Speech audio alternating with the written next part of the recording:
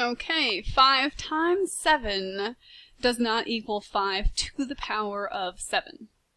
This is a really important rule, but it's also very intuitive, right?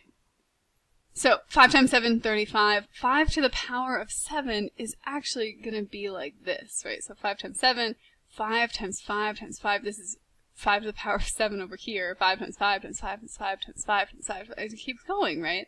This is not going to be anywhere near the same value as this. This is 35. This right here, just 5 times 5 is 25. Multiply that by 5 again, you've got 125. And then we have to keep going. Right? So this is clearly going to be far, far, far bigger. Now, this is one of the biggest reasons why I mentioned before, your notation here is going to be really important. If you write something that looks like a 57 or it looks like 5 times 7, that's not going to cut it.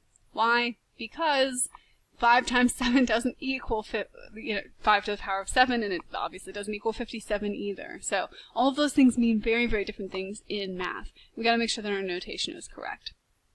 Keeping that in mind, let's attack the next questions.